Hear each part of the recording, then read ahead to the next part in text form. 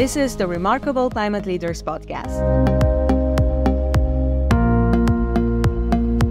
In every region, in every town of Europe, there is a climate leader paving the way for climate transition.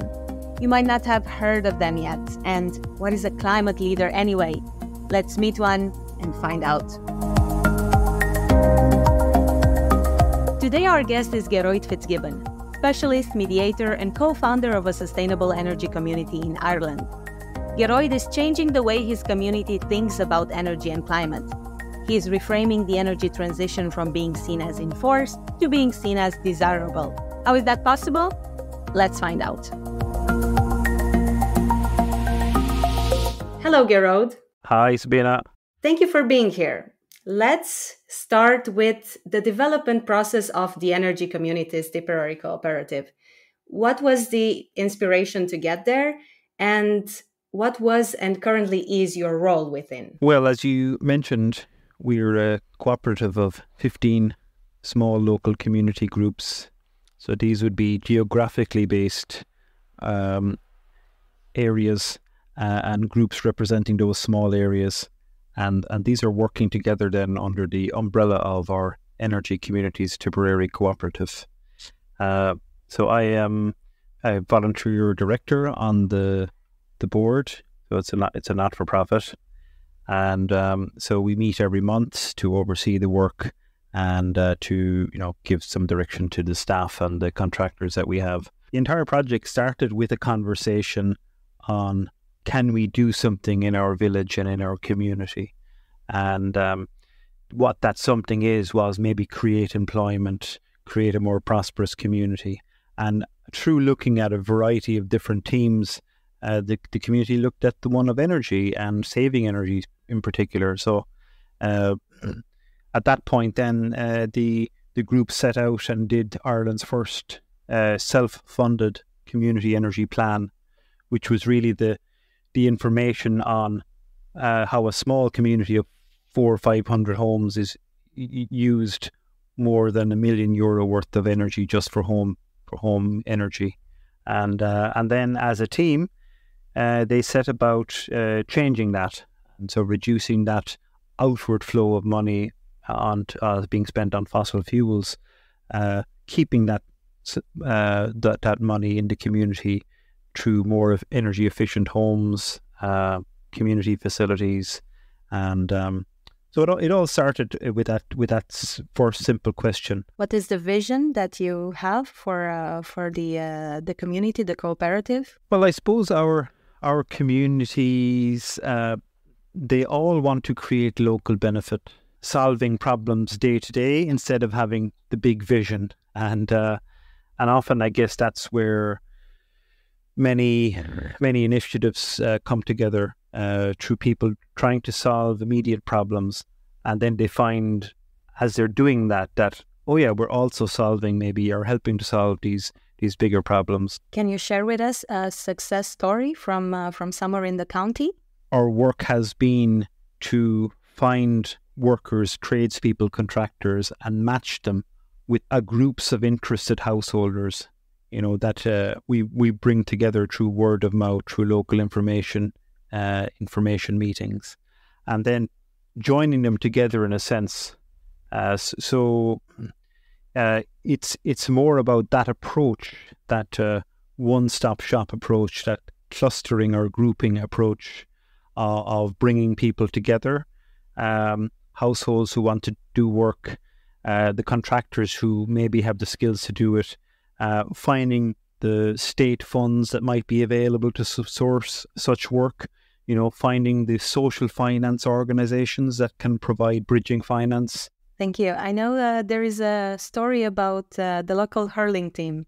Yeah, well, it's funny when people talk about key performance indicators, KPIs and different things like that. In rural Ireland, often it's the very local concerns.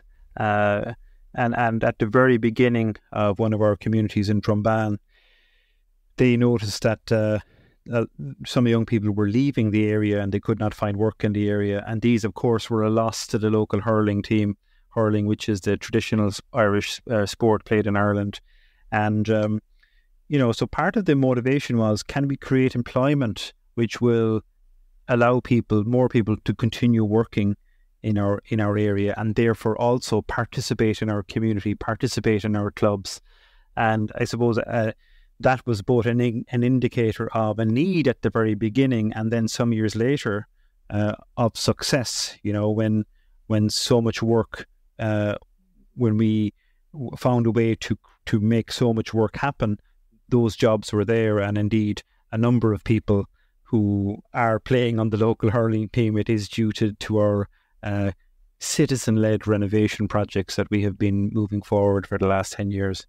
Do you think that this is how you can get things moving, by showing that it is possible, by giving an example, by having the entire community applaud, observe, participate in a process? Yes, indeed. I think that the local wins have to be there. I suppose it's the word of mouth effect, something that we afterwards discovered that was called community social marketing, where people talk to each other about their good experiences, either of getting their home upgraded.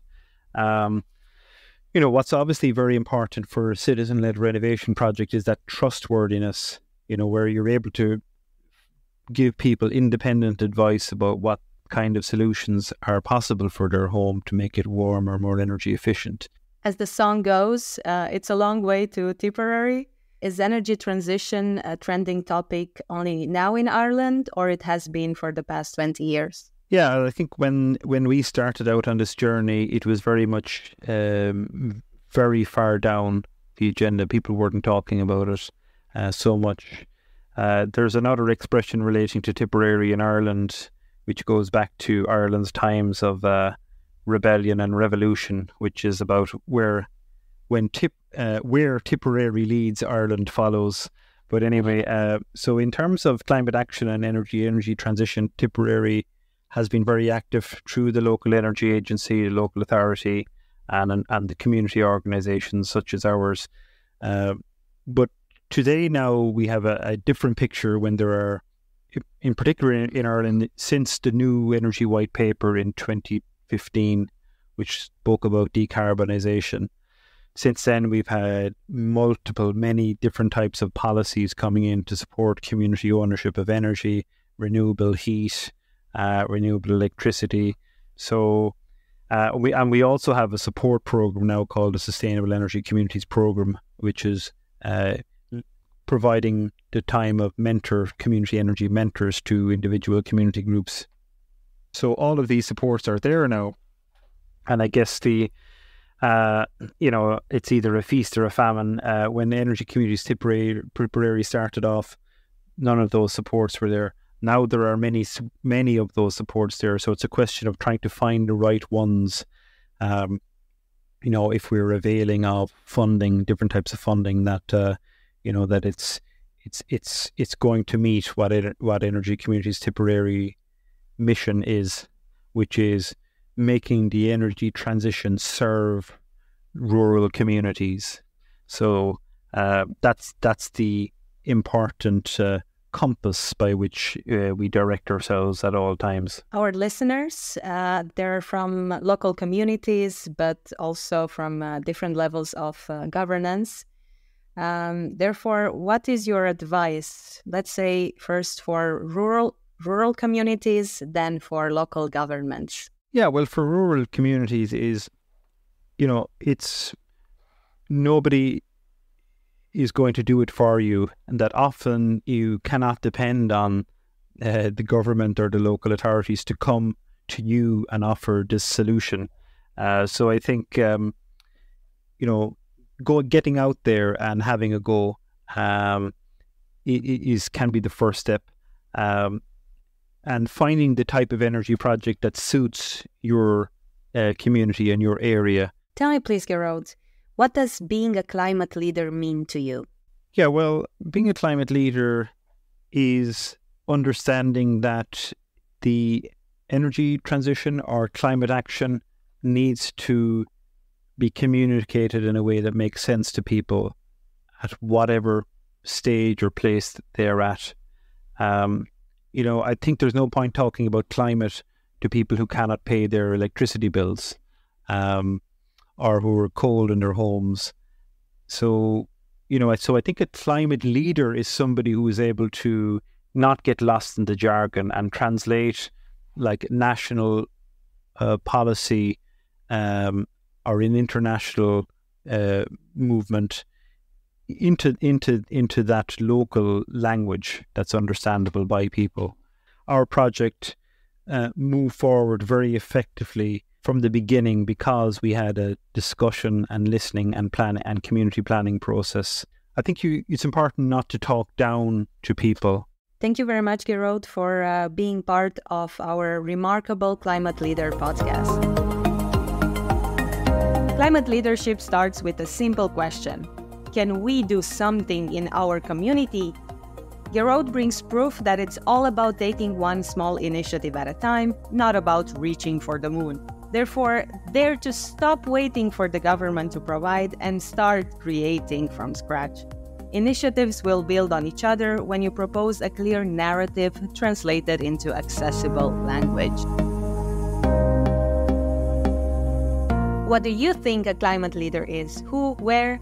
Discover the stories of your region on climateleaders.eu and on your favorite podcast app.